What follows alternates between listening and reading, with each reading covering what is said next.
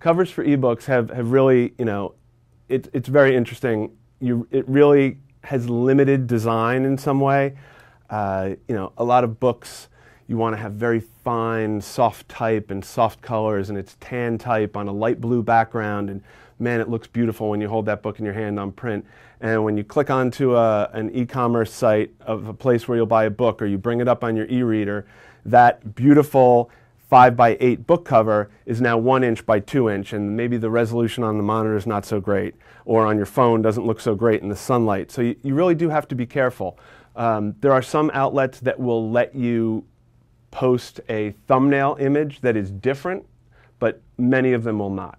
So we do take that into account when we do covers. So you're going to want to pick contrasty colors. You're going to want to pick a chunkier typeface, even if it's not as beautiful as you might want it to be. Ultimately, even if someone is buying a physical book, maybe the first introduction they'll have to that book is from that tiny little thumbnail on a website somewhere. So you really need to take that into account.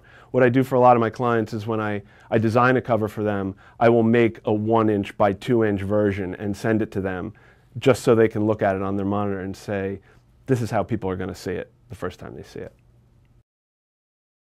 Thank you for listening. Please review our other available content for help writing, publishing, and marketing your book. If you have any questions about the Author Learning Center, please contact us by email at authorsupport@authorlearningcenter.com.